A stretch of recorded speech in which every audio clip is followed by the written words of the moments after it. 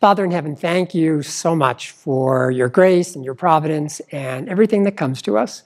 Help us to realize that in all circumstances, you're trying to work something out in our lives. We pray that you bless our time together this afternoon. May it be helpful, informative, and practical. In Jesus' name, amen. Well, for those of you that don't know Craig and I, or what OCI is, just wanted to share briefly. OCI is an international ministry, a family of supporting ministries. Right now, there's about 124 in 44 different countries. And our desire is to see in every country in the world lay people engaged in ministry. And so that gives us a lot of opportunity to rub shoulders with people. It gives us a lot of opportunity to sit on boards, far too many boards. And when you sit on those boards, or when you're working closely with people, obviously there's plenty of opportunity to encounter a difficult person. So let me ask, any difficult people that you've encountered in your life? In your work situation or in your ministry? Would you be considered a difficult person? Maybe. So, I think really depending on the circumstance, that's really true, that in certain circumstances we could be difficult people. And so what we'd like to do this afternoon is kind of share some principles, share some stories. The stories that we're going to share are true. The names have been changed to protect the guilty. And just because we share these stories doesn't mean that we're experts in them.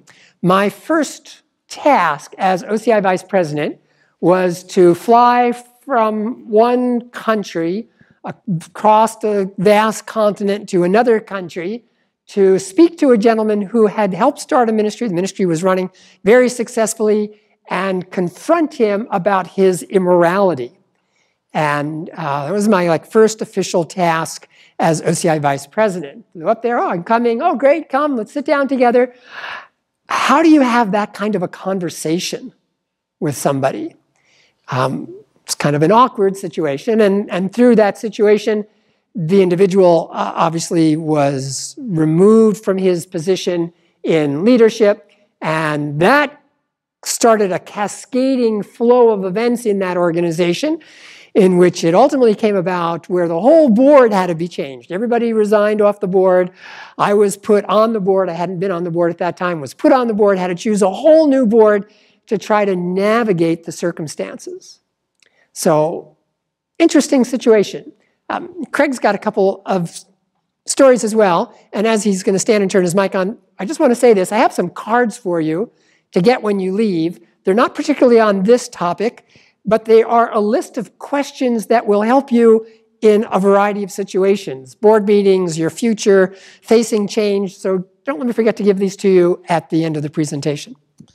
So one of the things we get to do, on top of sitting on lots of boards, is organizations sometimes will get us involved in doing assessments of their organizational health. And so not too long ago, an organization called and asked that we come and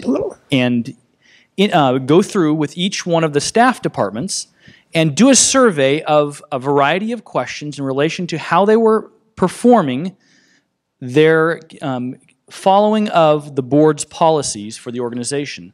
And so we sat down and went through each department and went through this process. And as I was doing this, it became very clear that the organization was split down the middle over certain issues. And it was very polarized in relation to people.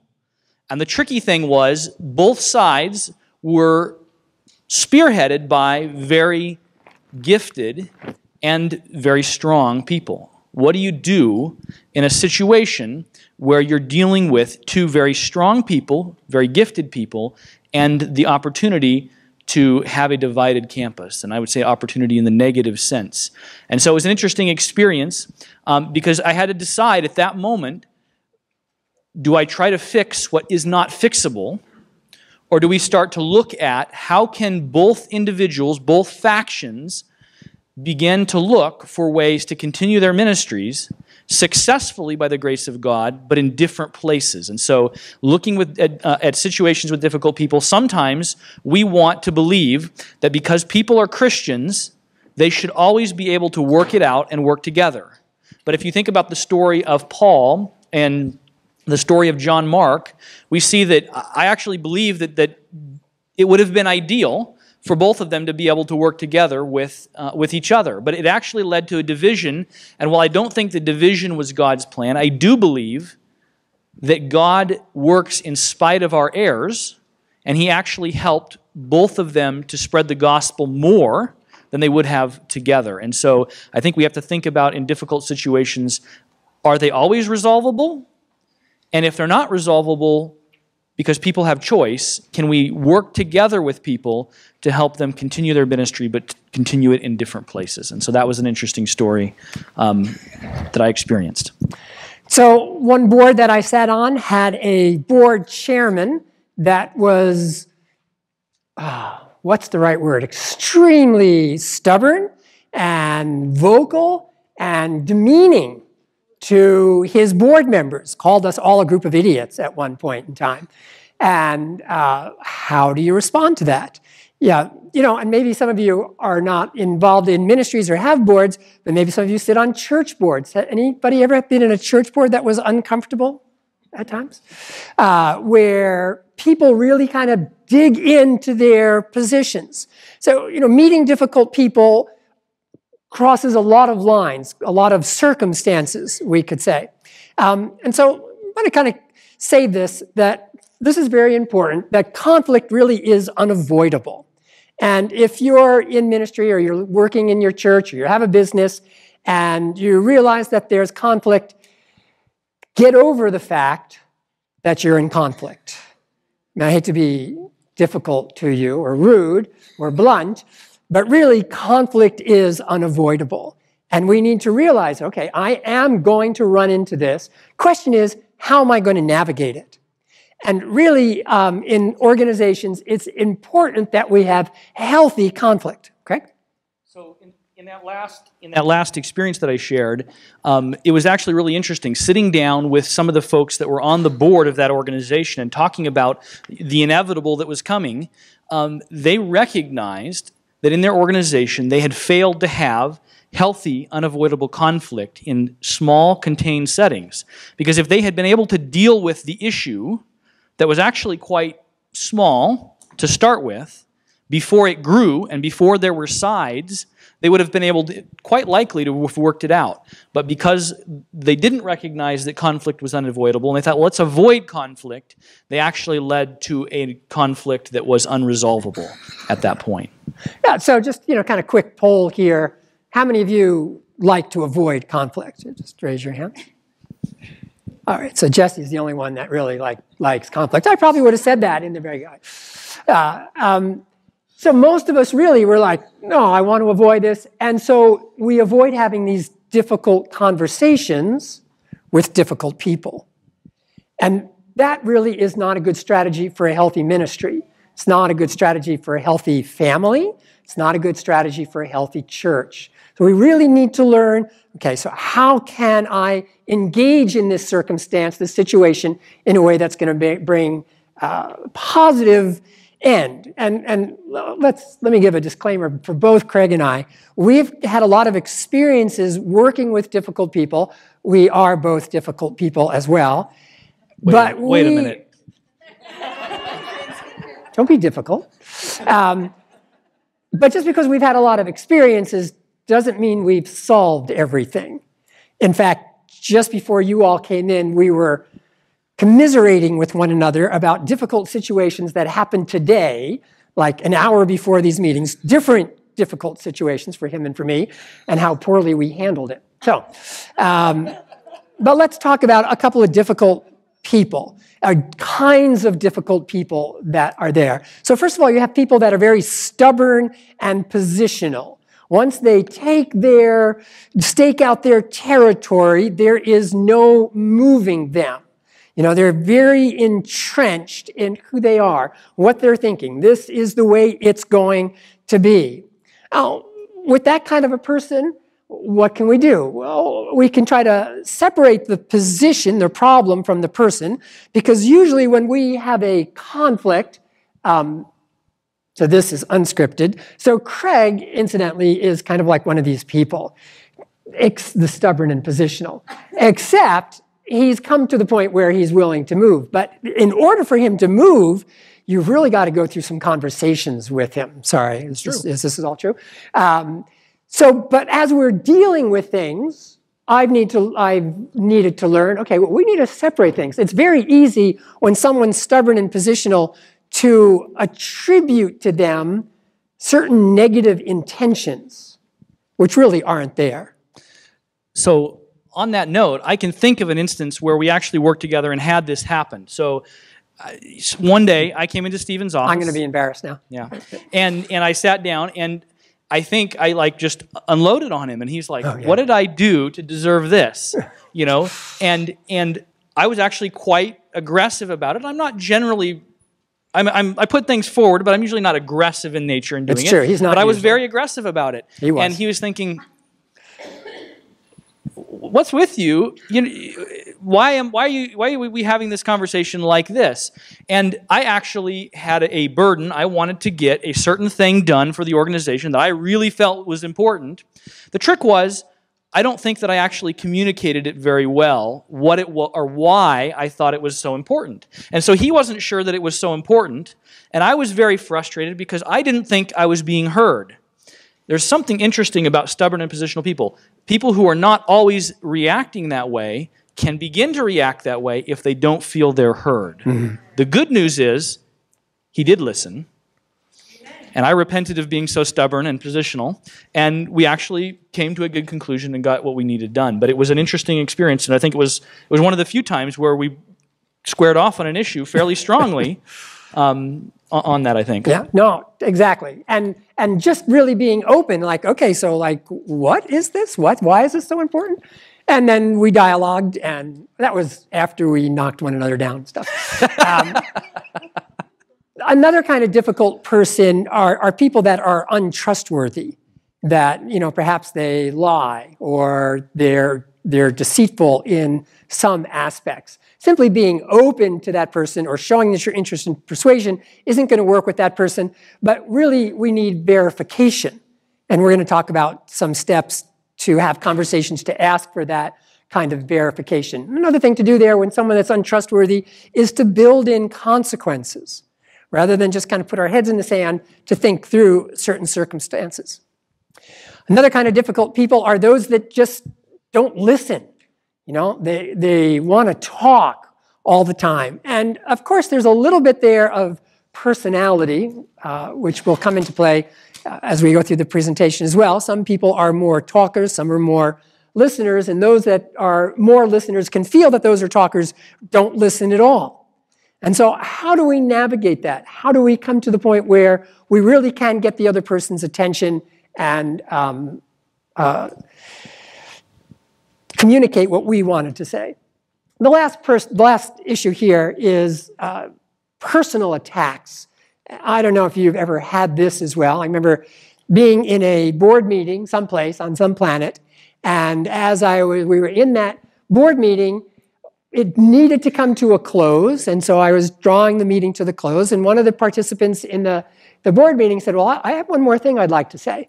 And I was like, well, really, it's time for us to end, and we're going to draw to a close. And they said, well, I really have one more thing to say.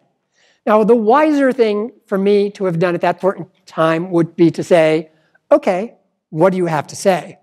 But I didn't. I said, well, we have another meeting starting in 5 minutes. We really need to close. So we closed. As soon as we closed, this individual erupted with personal attacks against me.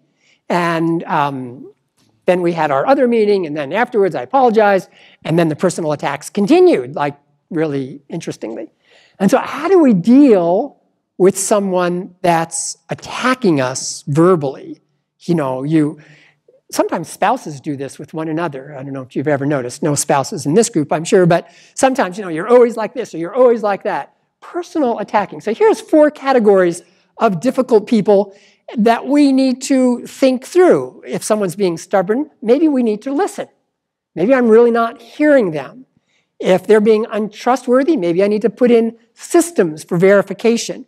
If they're not listening, maybe I need to tell them, look, we need to sit down and we need to have a time where we're both conversing one with another. And if they're attacking us personally, then perhaps I need to realize, have I done something, or is this person's issue? How can I set ground rules for that kind of a conversation? Yeah, just real quick on personal attacks. I think it's tricky when you're on boards and you deal with these kind of issues. I can think of a board I was on, and I made a comment about a policy change. And you know, anybody been on a board and you're like the only one who says something about a specific thing, and you're like, you hear crickets, and you're thinking, wow, this is not good. It was one of those. Now, you know, I just said, you know, I don't personally, and I shared my opinion about why I didn't think this board policy change was a good idea. And you know, what I expected was that there might be somebody else who would express a different position. But what I got instead was, well, if you want an attack on myself and on another organization that I sit on and how they perceived that organization worked, therefore my criticism of how the change at this organization wasn't going to be a healthy one. And the question then is what do you want to do? Well, what was the purpose of that dialogue? Was to open it up. But the response, what did the response lead to? It was like a cold blanket. It was like, hey, nobody's going to say anything, even if they think it's wrong, because what's going to happen? You know, and I think as we're leaders on boards, even if we have strong opinions, it's important that we have an atmosphere where we can be strong, but people can voice opposition, because many people have died, many organizations have failed because there's been an atmosphere that's shut down the opportunity for people to dialogue. And that's really important. I underscore that as well, that in the ability to have constructive conflict in an organization is really essential. You know, again, families, ministries, churches, businesses, flying airplanes. There are so many examples. For example, the worst air disaster in history that happened in Tenerife, little island. The disaster took place because the co-pilot was trying to tell the pilot they didn't have clearance for takeoff. They had been forced to land there, fog settled, and the pilot was like, no, we need to take off, we need to take off, we need to get in the air, or we're going to be grounded. And he was so convinced they needed to take off, he started going off the runway, not realizing there was a Pan Am plane in the runway. He hit it, and around 454 people died. It's interesting, the pilot who did that had written a manual on safety for flying. He was KLM's chief in safety. And yet he was in a situation of pressure, and the co-pilot wasn't being heard. And sometimes in our organizations, so Craig brings up this idea, this board, somebody pounces on it, and then there's this, oh, I guess I'm not going to say anything. And that's a really unhealthy situation for a family, for a board, for a church, for a business. The one thing I would say about that is we have now an opportunity to respond to a difficult person, right? Because you're going to run into this. I know I run into it.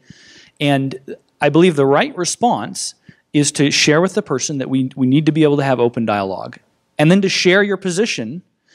Do not let someone being a difficult person stifle a needed comment in relation to something that's important on your board.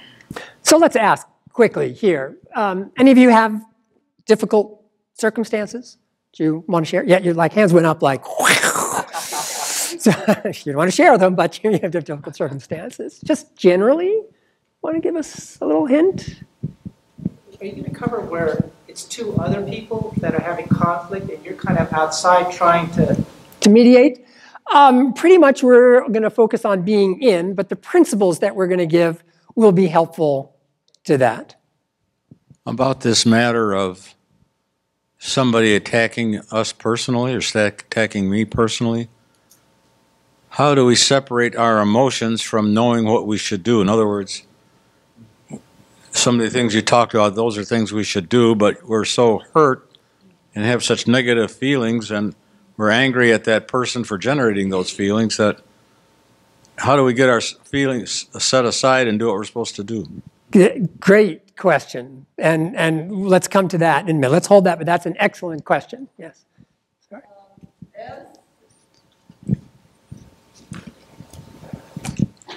As a parent, I think all of us, when we are parents, we would like to tell something to our kids about our opinion, about some positive things.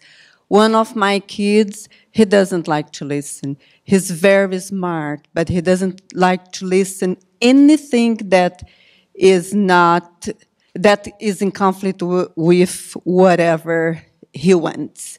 It's just about his opinion. He's a nice, great kid, but I don't know what to do. Okay, so how do we navigate it when there's this, maybe somebody's not listening to us? Yeah, these are all real good, yes? How do you handle if you are on a board where the leader of the board does not like conflict and they perceive anything brought up as a conflict? Because, I mean, there's always going to be differences of opinions and people see everything from a different, but if the leader does not like conflict or does not believe in conflict, how, and all they do is Tamp it down. Well, yeah, it's like, well, everything is conflict and they don't like conflict, and so they just make it where nothing is dealt with. Yeah. Well, something that could happen, something that would be good to have, which I recommend, which we recommend for all the ministries at OCI, is to have some kind of board training to raise the awareness of the board members as to what would be good board practice. And so, for example, the OCI board, you won't share this with anybody, but the OCI board in the past had a lot of dysfunction in it. And there was a lot of stress in it. And over the past 10 years, the board's really changed, and part of that has been board education, where, no, it is essential for us to be able to communicate strongly, disagree, and respect one another. And because that helps the organization move forward. Then there was a hand in the back, too. Just go ahead. I really like your idea of being able to communicate strongly, but one of the questions is how do you communicate strongly and it not be perceived as you're an angry person? We're going to get to that. Does that make sense? Yeah, sure. We're going to get to. There was a hand all the way in the back there. Sorry. And then I'm going to shift gears a little bit. I happen to be on a committee with someone who's very opinionated and does not like for people to disagree with him. In one meeting we were in, this individual expressed an opinion that I disagreed with, and I said so. And so the person began to explain his opinion, and just kind of his behavior escalated. It just became more hostile to the point that it was it appeared to be bullying. And so I saw that the more the conversation progressed, the worse it became. And so I just stopped talking and just let it ride so this person could, calm down some. When the meeting was over, I did say, I'd like to have a conversation with you, please. I need to talk to you. And so in the conversation, in the private conversation just between the two of us, I explained that the conversation from his side came across as bullying, intimidation, and that kind of thing. And I just explained, I want to walk in the light with you, and I don't want us to have these kinds of differences because, I want to love you and I want to have a proper relationship with you. And so I just explained how I felt. And so it really seemed to make a difference because we are able to relate to each other and to talk now in a better way. Okay, so let's think for a moment here about conflict conversations that might happen with somebody at your work reams you out for doing something wrong, or you're disappointed in something. In every conflict conversation, there are 3 levels in the conversation. Okay, there's what happened, how do I feel about what happened, and how does this impact my identity?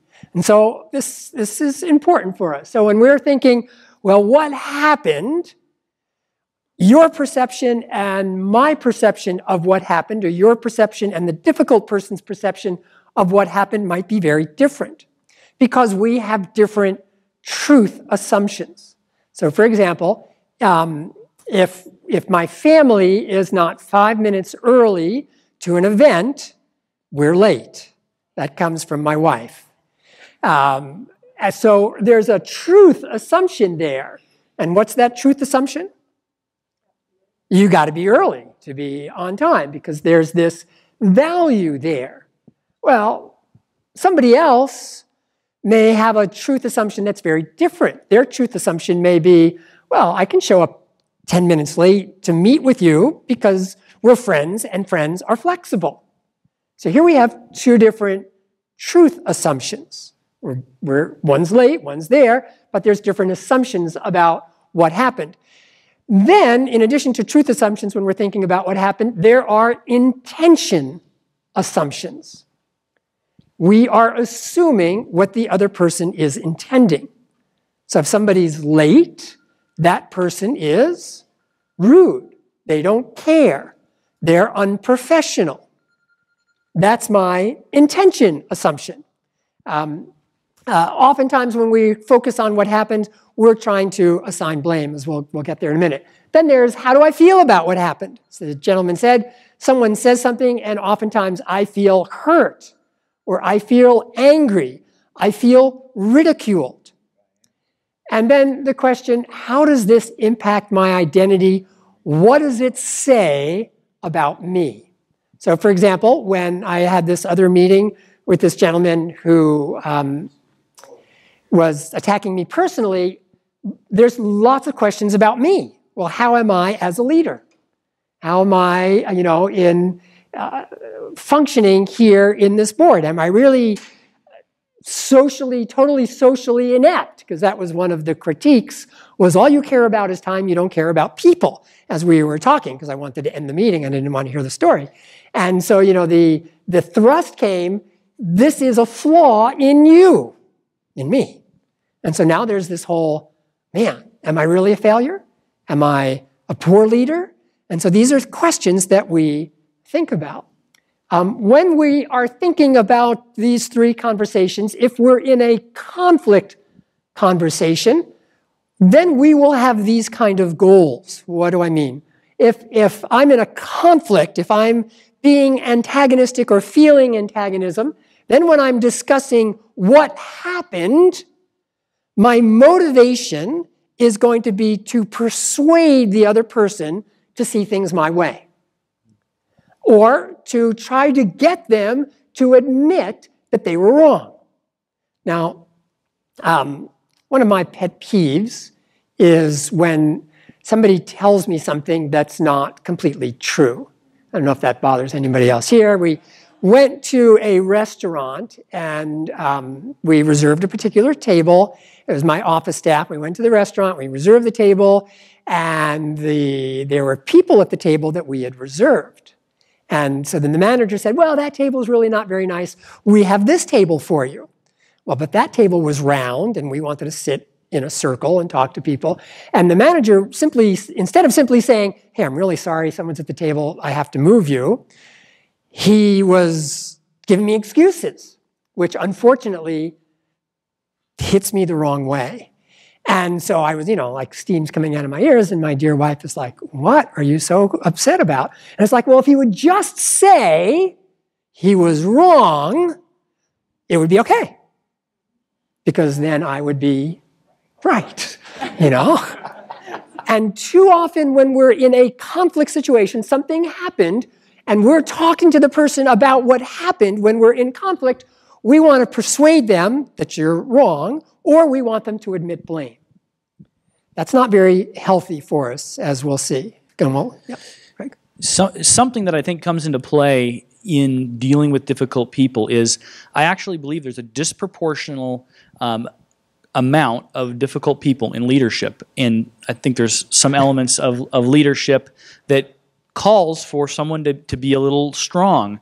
And so I think we often run into this, and we'll be in a board, and I think I heard someone say, hey, you know, I approach someone and they just seem like they're constantly defensive or attack back when I'm talking to them.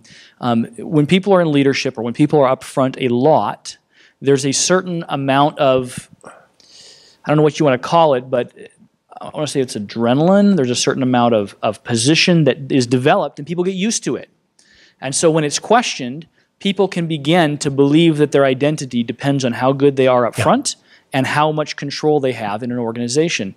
And I think on one side, we have to recognize that and say, okay, sometimes I might actually need to deal with an issue that I'd like to and should be able to deal with in a board on the outside to begin with that person one-on-one, because I have to recognize that that person is going to feel their position threatened if I point out something that makes them lose face and look wrong in that setting. I think also, as leaders, we need to be able to work through our positions and our identity not being connected, because I believe our position is found in Christ. Whether we have a position or whether people see us as an authority or whether they see us up front, we need to be secure in Christ. And so I think as leaders, if we're in those roles, we need to think about that. And when we want to react to someone questioning our position or what feels like taking us out of something that we're used to being in, losing control, that we say, Lord, is that me just being used to position, or is there really a problem there? Right. So again, if we're in a conflict situation, there's what happened, there's how I feel about what happened, and if I'm in a conflict situation, one or two things are going to happen. I could be trying to avoid my feelings, keep them suppressed. I'm not going to tell the person what my feelings are, or I'm just going to let them have it. I'm going to blast them, and my feelings are going to come out, like an explosion. And probably some of you have had that happen to you or done it to others. And lastly, if I'm in a conflict situation, I'm dealing with someone difficult, as Craig just said, if I'm in leadership and my identity feels threatened, my default is going to be to protect my image, protect my identity. So again, my wife and I have 3 children. They're grown, they're young adults, and sometimes we would like them to do certain things a certain way because it reflects on us. And when they don't, then what are we going to do? Because how does it impact me as a parent? How does it impact me as a leader, as a pastor, whatever it is? It's my identity. And as Craig brought out, it's important for us to realize where our identities really are grounded. So instead of conflict conversations, we want to have learning conversations. And that's really important. This is a really important aspect. We're dealing with difficult people. We need to begin to have a mindset that moves away from just conflict to learning. Moving away from having absolute knowledge to being curious about someone else's situation. So, for example, there's a board that I happen to be the chairman of in another world someplace, another continent, not another continent really, but just another world.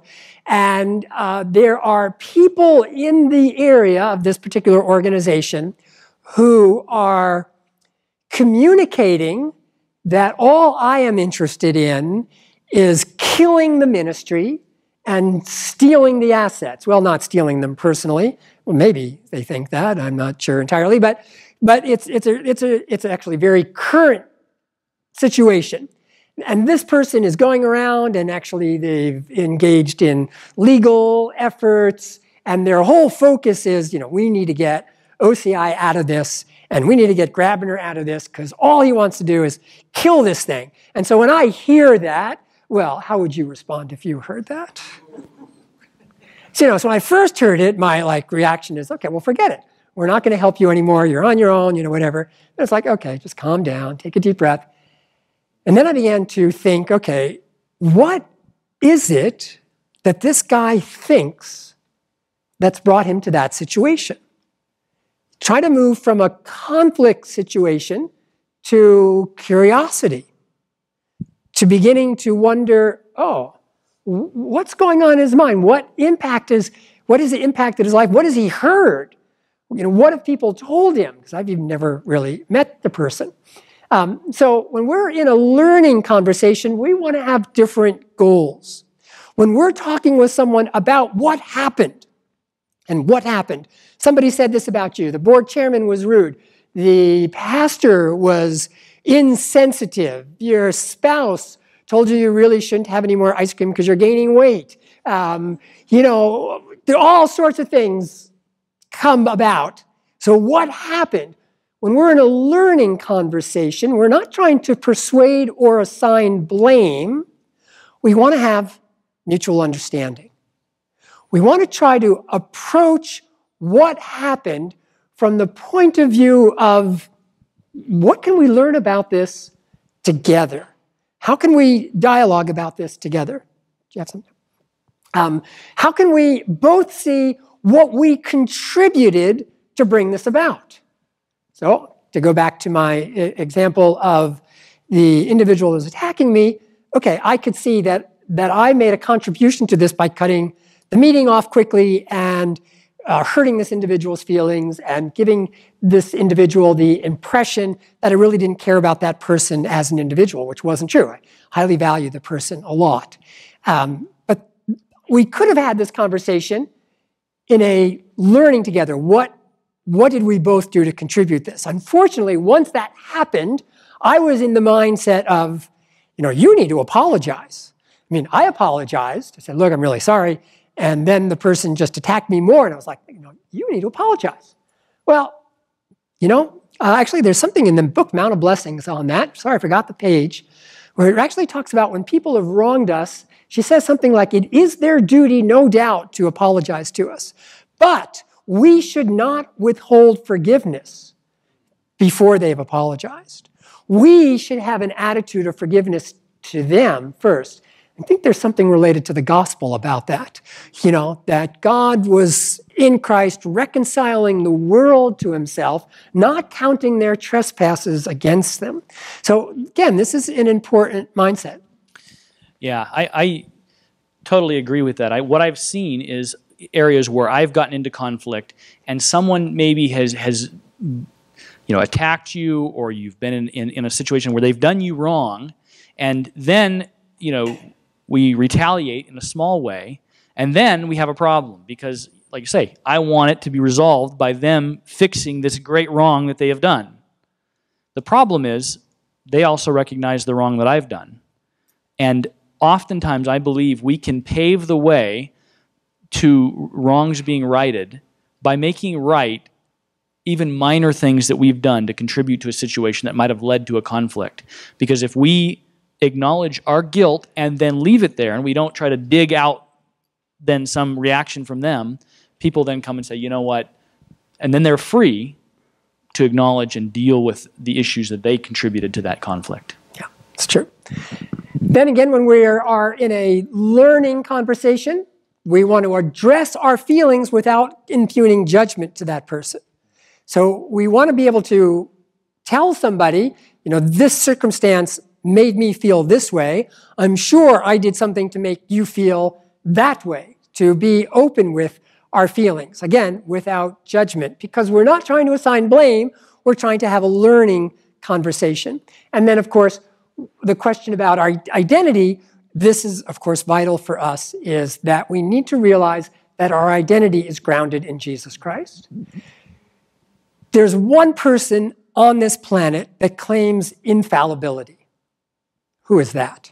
Jesus Christ. No, Jesus isn't here now. The Pope, claims infallibility at least when he speaks ex cathedra out of the throne from when he's sitting on the papal throne. We don't believe in infallibility, is that correct? Right? So then why do we act as though we need to be infallible? As though when we've made a mistake, it threatens our identity. And really, that's an important thing for us. We're not infallible. We are going to make mistakes. And so again, it's very important for us. We will make mistakes. We will have conflict. Our identity does not to be threatened. But I would encourage you, with some kind of a difficult situation you're in, is to begin to think through on these levels. Okay, so what happened? How do I feel about what happened? And how does this impact who I am? It's very important. So again, as I said, when we think about what happened, we oftentimes are involved with these truth assumptions, intention assumptions. And this is really bad. Let me just say something about intention assumptions as well, or further. If you're driving someplace and you're in a hurry and you cut somebody off, what does that say about you? Okay, you're rude. But how do you feel about what you did? Guilty? Okay. So some of us don't feel guilty when we do that as drivers, but I'm glad that you do. Right? Okay, really? Huh? King of the road. Usually, sometimes if we're late for something and we're rude to somebody, we'll say, well, I'm late. And that's my rationale. Now, if somebody does the same thing to us, then what? Well, then, they're not only rude, they're aggressive, they're rude, they're an idiot, Take away their license. We take away their license. We begin to impugn much more to them than when we do it. We tend to excuse our actions much easier than other people's actions. C.S. Lewis talks about this in one of his books where he discusses the idea, the statement where it says that we should love the sinner and hate the sin. You've heard that, right? And so C.S. Lewis discusses that. And, is it really possible to love the sinner and hate the sin? And as he's writing, he talks about, well, no, what we do is we love the sin and we end up hating the sinner, except when it's us. When it's us, we're very good at loving the sinner and, not worrying about the sin, hating the sin perhaps. We make that kind of separation, but for other people, we don't. And so we generally attribute evil to people's motives or actions or their persons when they do something. Here's a quotation from Acts of the Apostles, page 319. I love this. Christ-like love places the most favorable construction on the motives and what? Acts of others. No, I understand. It's an emergency. Christ-like love places the most favorable assumptions on the acts and motives of others. If we can learn anything about dealing with difficult people, number one, this is what it needs to be. That rather than take that difficult person and say, man, that guy is just, we need to begin to think, okay, what's going on here in this person's life? What is it that's happening here? I also think in this, we also sometimes assign the difficult status to people we don't understand because they have a different personality than us. I can think of an instance when I first began working. I was working in a real estate office, and somebody that I worked with closely was very detail-oriented, had a very opposite personality from who I am. And I thoroughly made her mad, and she thoroughly made me mad. And I thought, this person is impossible to work with. And she thought, this guy is the most disorganized, doesn't keep his paperwork in order. And and so we had this opposite polar issue. And over time, as I began to learn a little bit about personalities and how to handle personalities, it ended up, by the time we left, that we were best of friends. And we were actually very good workers together because we actually recognized that we needed the strengths of the other that initially annoyed us. And so I think in this, we have to think about personality as it comes through as well. I can think of another instance that plays actually a little bit along this line here as well, where I went out and I was selling houses. So I was out showing a gentleman houses, and I mean, this guy was hardcore. I mean, he'd look at houses every night. We'd go out, I'd show him houses, and the next day we'd go out and show him houses. And this was like 3 weeks, like 4 days a week, we were looking at houses. And finally, I'm thinking, this guy, I think he just likes to look at houses for fun. And one day, I asked him, I said, well, he would always go into the living room and he'd look around and then we would leave. Like, we wouldn't even look at the whole house. I thought, this is strange. And so I finally said, well, what are you looking for? And he goes, well, I've got a 60-inch big screen TV and I have to make sure that it'll fit because I'm not going to sell my TV because it was like $12,000 or something when they were really expensive. And so all of a sudden, I realized he wasn't just being difficult. There was actually something else that if I had been curious earlier, we could have avoided many nights out looking at houses. And that was a lesson for me to think, hey, sometimes our problems are just a lack of curiosity. Mm-hmm. And I think with motives, my motive, we're starting to begin to think this guy just is a lonely old guy who just wants to look at houses. It actually wasn't the case at all. I was assigning to him something that wasn't the case. He had a practical reason, even though I wasn't so big on it, for his decision-making. Yeah. Now, again, just caveat, this is not an excuse to enable abuse of any kind. There are individuals that need to be confronted. But generally, as we're going through life and we're encountering difficult people, we need, okay, how can I put the best construction on their motives first? Then, of course, again, how do I feel about what happened? So, as I said earlier, if I'm not aware of what I'm feeling, or if I'm trying to keep my feelings out of the conversation, I'm really going to fail. Because my feelings are going to bleed into this conversation somehow. And so it's important for us to be able to tell somebody, if the conversation is worth the effort, and some of them aren't. Somebody, random person says something about you, or somebody's having a bad day, you can just blow it off. But if it's worth being engaged in, how you're feeling about what took place really can be the heart of the conversation. Because what happened, well, that's one thing.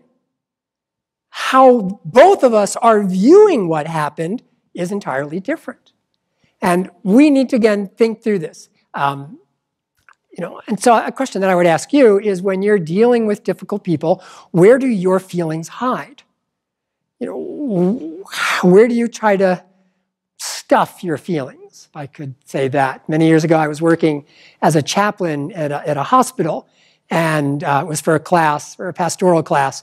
And at the end of every session on the floor, I had to sit with a mentor chaplain and go through it. And that particular day was very trying for me because it seemed like everybody I was visiting was dying. And one woman in particular had ovarian cancer. Ovarian cancer is about 95%, or it was anyway, fatal at that time. She had a 10-year-old boy. He was about to lose her mother. My dad died when I was 10. And so, there are all these emotions coming in here. And as I was talking to the senior chaplain, I went into his office, and I had my Bible like in my back pocket, pocket Bible. And as I sat down, I was like really having this hard time getting it out of my back pocket. It was kind of stuck in there. And as we were talking about this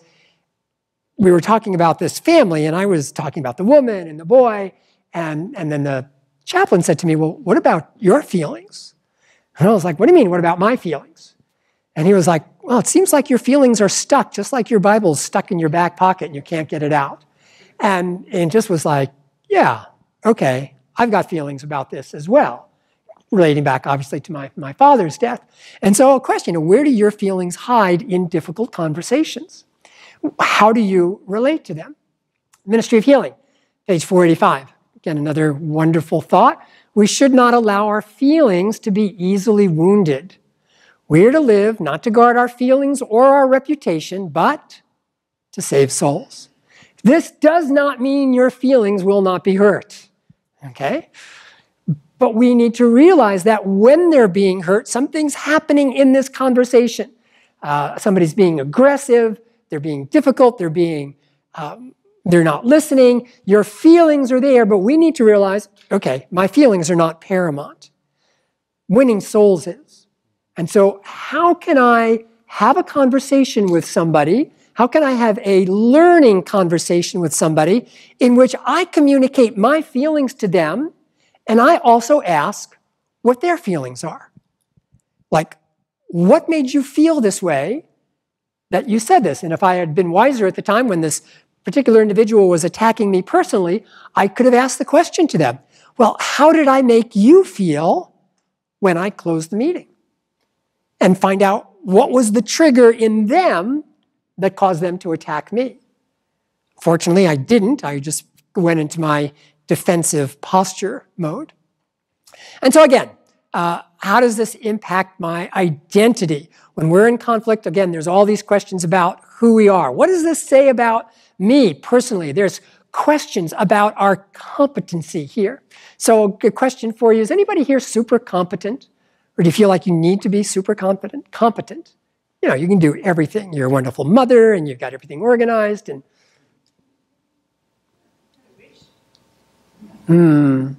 yeah, okay, Rita, at least I got one super competent person.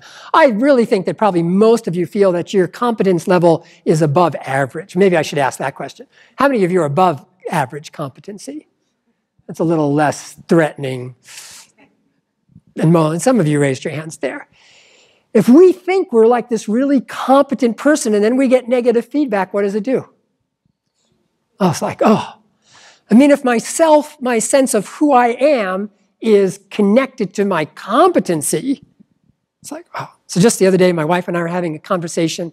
One of the things I do in my spare time is I pastor a church in Tennessee. And so I don't have that much spare time, so I don't do that well at it. And so my wife was reminding me of the list of people that need to be visited. And she's reminding me of this, how many times, sweetie? She's reminding me of this a lot. And every time she does, there's a feeling in my stomach. Now, she's not being difficult. She's being concerned about the visitation, which is a totally appropriate thing. But we were talking about this presentation. We were talking about this whole thing. And I said, you know, when you ask me that question, what about the visitation? My stomach feels tight because my identity as a pastor is being touched. I'm not doing a good job as a pastor because I'm not visiting all these people, okay?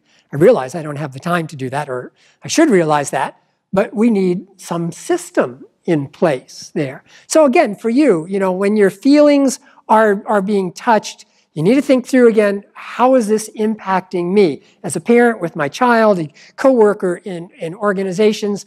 You know, sometimes we go from these extremes. I'm super competent to I'm the world's biggest failure. Anybody like go back and forth between those two?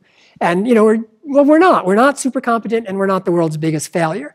We begin to think, you know, am I really a good person? Am I worthy of being loved? Well, really, the gospel should answer all those questions for us in that we are very needy individuals, but God has loved us from the foundation of the world, even before we came into this world. Isn't that amazing? Ephesians chapter 1, that God has chosen us in Christ from the foundation of the world. And even before we've done anything, good or bad, God knows all about us. And he says, no, I've chosen you. So our identity there needs to be really firm. Colossians chapter 2, verse 10 tells us, you are complete in him. So this is really essential for us to be able to enter into different aspects of conversations, to move from certainty to curiosity. What do I mean by that? Something happens, we are certain we know what happened. Well, do we really know what happened? We know our view of what happened. The person was late. The person was rude. The person yelled at me. The person is stubborn or positional. The person didn't listen. Think of an example of this. It wasn't too long ago. I was sitting with some folks, and they were talking about some different stories about things they had done, and they began to share with me about this organization and this thing that had happened at this organization, and they were adamant about how terrible it was. The thing they didn't realize is that I was there when this happened. I was on the board when these certain things happened, and I actually knew what had happened. And it was really fascinating because the story that they painted, I thought, man, I'd be upset too, you know? But their perspective was an honest perspective. It was a perspective that was secondhand. But the difference between that and the reality were night and day. And I think that's an interesting thing. They could, if they had demonstrated a little more curiosity, they probably could have come up to a situation in a more constructive way. So I think for all of us, it's easy to hear something and then become adamant as if it was fact we knew firsthand. and it can put us in the difficult person category sometimes. Yes. And you've all had it. Something happens, somebody tells you what a church member did or something else, and then we react. And before reacting, we need to become curious. Oh, really, what happened there? Rather than going to blaming, trying to learn. What information does this person have? Rather than, why are they so irrational? Why are they so rude? Why are they so careless or callous? What's their perspective? What's going on with them? An interesting thing that happened is anybody who sits on a board with me knows that I have a very much less than a poker face. And so it's difficult for me when... Just interruption here. He is not the only one that has less than a poker face. There's been plenty of times where I wanted to have a paper bag over my head in board meetings so people couldn't see what was going on. So, if we sit across the table, it can be an interesting experience for both of us. But and so we try to, help it, but it sometimes doesn't work. Well, one time we were on a conference call, and I also have this problem that somebody will bring something up and I don't agree with it, and I want to respond. I don't want to wait for somebody else to talk. I'm going to get the next word in about it because they're definitely wrong. And so, that happens, unfortunately, sometimes frequently. And so Excuse me? That happens with great frequency. And so we're on this conference call, and I didn't do that. So we got off the conference call, and Stephen goes, "You were awfully quiet." And I said, "Yeah, my headset wasn't working. I couldn't get it to turn on so I could talk." And it was actually great. The board went well, and they came to a conclusion, and it was wonderful. And so we have now developed this thing. We'll say, well, maybe, unplug the headset. And it's a good mechanism in a way that's kind of insider for us to remind each other that, maybe I need to back out a little bit and let the thing work out. And I think in curiosity situations sometimes, delaying our response allows us time to really know what's going on and to let emotion be controlled by reason, and I need that. Yeah. So to get a different perspective, to kind of get into this curiosity mindset, it's very difficult. It's clearly difficult when we're in the middle of something. As I said earlier, both Craig and I, just before the session, had two different difficult circumstances that we were in. So we're all learning this, but as we're trying to move to these kind of learning conversations and dealing with difficult people, we want a different perspective. And sometimes it's helpful to get what we could call the third story or the third point of view. And that would be to ask, what would it look like if an outsider were describing what was going on between you and the difficult person, or two of you? How would an outsider describe it? And if you could go to a person, the person you're having a difficult time with, and come to them and say, well, I'd like to have this conversation. Let's see what we can agree about with what took place and how we feel about it and how it impacts us.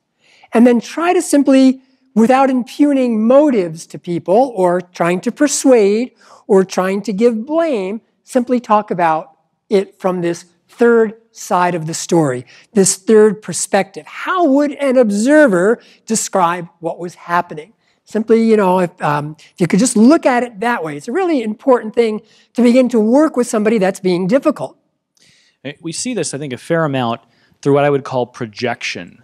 You see it in relationships with spouses. You see it in relationships with people. If you have a long history, you sit on a board for a long time, you can react to something that happens that's actually fairly reasonable in an unreasonable way because you have a history of other things that have happened, and this is just one more of those things, even when it's not. And I think it's important for us to ask the Lord to give us wisdom to not project, and that's where that looking from the third person, would the third person have any context? Well, the answer is no. Now, sometimes we need context, but we need to weigh it out and make sure we're not just reacting and putting someone in a box and saying they can't grow, they can't be different. This is just one more of those things. I really want to underscore that. Oftentimes in conflict, the conflict arises because we have other emotional connections. It's the way my spouse looks at me, or it's the way I look at my children, or it's the way that person always asks those questions. And so, immediately something happens, and then there's this response, which usually is larger than what the issue is, because we have all this background in the conflict. Again, if we were going to kind of diagram conflict, there's the issue of whatever it is. Then there's all this ancillary stuff that comes out of it. It's, what did I eat for supper? What did I eat for lunch? How am I feeling? Am I tired? Who's on the other side of the story? Is the room too hot? Is it too crowded? Is it too cold? There's all these other issues in conflict. Has the meeting been going on too long? And to begin to peel that away to try to get to the core is really helpful. So if you have a difficult person and you want to have a learning conversation, you don't want to be squawking at them like the two penguins are here. You really want to have this dialogue with them. You first need to realize, okay, this is really worth my time and effort. Not all conversations are. Sometimes you just need to let it slide. Other times, most times, it is worth it. And then to approach the person and try to say, well, let's have this kind of let's describe this from the third view. Don't begin from your viewpoint. Don't begin from their viewpoint. Come from the third view. Now, and then try to work through, again, what happened, how do I feel, and how does it impact me? I can guarantee you that if you try this, not every conversation will go smoothly, okay? I guarantee that not every conversation will go smoothly. Because as you enter into it, the other person is going to be presenting their point of view. And so sometimes you have to say, well, yes, I hear you. Let's consider it this way. And keep moving, being persistent with the person to try to get them to really see you're not blaming, you're not trying to persuade, you're trying to work together to find a solution. Now, there are, we could say, exceptions to this that aren't really. First exception to this, which really isn't, is when you're right. Okay? You know what happened, and you know they're wrong. And when you have that mindset, it's going to be very difficult to have a learning conversation. And you think, yeah, but there's nothing to discuss here. They're wrong. They need to apologize. They have to learn, right? Let me recommend to you that even when you're right, that's not what the conversation is about. Conversation here isn't about who's right and wrong. The conversation is about how can we find a common solution? How can we work together? How can I draw closer to you? How can I have a more Christ-like influence in your life? Now, it may come out, or you may go away thinking that you're right, but there needs to be perspective so that the two of you can come together to a good solution. I like to compare it to, do I want to win, or do I want God's plan to win? Because we get into scenarios, whether it's on a board, whether it's in a conflict, and human nature becomes competitive and says, no, I'm going to be right. I want to have the last say. I want to, and we end up in this situation, and then we lose the objectivity that, what if I was wrong? Do I want God's plan, or do I just want to win? I kind of compare it to, do I want to have character, or do I want conquest? And I think we have to think about that in our situations that we deal with. So, sorry. The phraseology that I found helpful is asking the person is what makes you feel this way. Mm-hmm. Excellent. To ask that question, why are you feeling this way? What's the circumstance behind it? Again, coming from a learning perspective. So one exception is when I'm right, but it's not really an exception. The other exception, sometimes we think, is when I have to give bad news. When I need to fire somebody, I need to let somebody go, which that happens in organizations. You can still have a learning conversation. You can still approach it with curiosity and be firm. So if there's a person that's untrustworthy, for example, or stubborn and positional, and they won't move, and you come to the place that this person needs to leave the organization, you need to have that conversation. But it can still be a learning conversation. You can still ask what their perspective is, hear their viewpoint, and then say, well, I hear you, yet this needs to take place. This needs to follow as well. So let's shift as we kind of draw to a close here. So how not to be difficult people. This is probably important as well. And so how not to be a difficult person. First thing here is to begin to ask ourselves, what is my contribution to this circumstance? What's my contribution to this problem? Have I miscommunicated? Am I unapproachable? Do I avoid conflict? What's my contribution to this?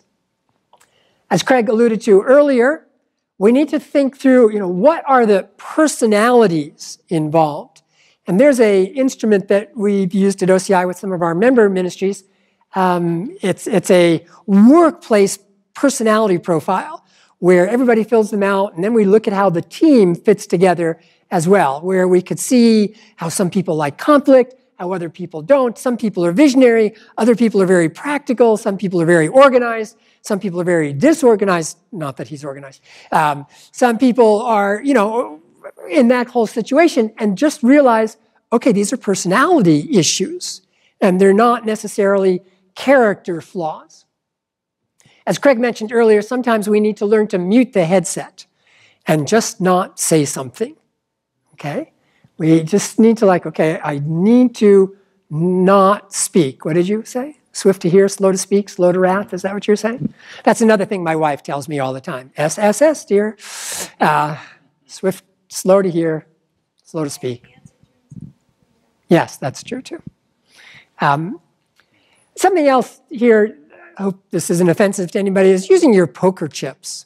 What do I mean by this? Just an illustration for us. If you're in a board meeting, for example, certain circumstance, it's important for us to realize that certain of us, with our personalities and our expressions, can be domineering in a board. Perhaps you've encountered that, where one or two people just want to control the circumstance. Well, it's helpful to kind of communicate to the board and say, look, in the way we're going to operate, everybody has an imaginary stack of poker chips. And every time you speak, you're putting one in. And when you're out of poker chips, you're done talking. And so, to help us think through, look, everybody's time is valuable. I don't want to monopolize this conversation. I want to be sensitive to the way other people feel.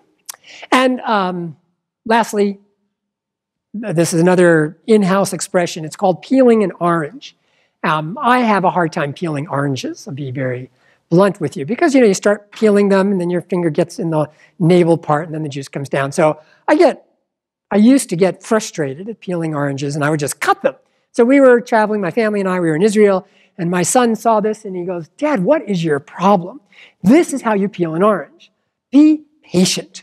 And he starts peeling the orange, and then he gave me 10 oranges. And he says, now, I want you to peel every one of these oranges. And so, it's this whole thing about peeling an orange slowly so I don't get too frustrated with it. And so now it's kind of this in-house conversation. When one of us is getting intense, the other one simply says, it's time to peel an orange. And we just, pause and think through. So you should think of some in-house things for yourself that perhaps your spouse could say, or your friends could say, or your coworkers could say to you as well. Okay, Craig? Yeah, just one last thing we haven't gotten to get into as much is workplace conflict and dealing with positions. We talked a little bit about it in board settings, but it's very important not to avoid workplace conflict if you're in a leadership position. We've seen some instances where organizations have had the feeling that something's not going to work out. Anybody been in a workplace and you had a coworker or you had an employee or someone working and you're like, in your heart and your stomach, this isn't going to turn out well, but you don't want to deal with it. Anybody been in that situation at all? Yeah, see, lots of us have. And the temptation is to extend the time period and either put it off, hope it will go away, or hope that it'll manifest itself a little more so it's easier to deal with. Recently, an organization was dealing with a situation like this. They had someone who was in a leadership position of a department, in a strong personality, and they went through the process saying, hey, we're clearly going to have to let this person go, but we just don't want to deal with it yet. We want to let it manifest itself a little bit more. And they went through that process. Well, they also had in that department some really good workers. They also had somebody they thought, this is a good person to replace the person who is probably going to have to leave. But by taking too much time, by procrastinating, the good people on the team said, we can't take this anymore, and they left. The person who was going to actually replace the person, they left, and at the very end, the person who they wanted to leave left. The problem was they had nobody left at all, and I think that's really important for us not to avoid conflict so much that we're not willing to deal with an issue, because if you let problems stay in their current position, they grow, and they actually can lead to systemic damage to the organizations. Yeah, that's really true. Okay, well, thank you for your time. Our time's up. Let's bow our heads together for a word of prayer as we close. Father in heaven, thank you for your grace. Please help us, teach us, each one. Again, may our identity be firmly rooted in Jesus Christ, that we could enter into conversations with others from a learning perspective. Give us wisdom and guidance. Teach us, Lord, to draw close to those that most need our love. We thank you in Jesus' name. Amen.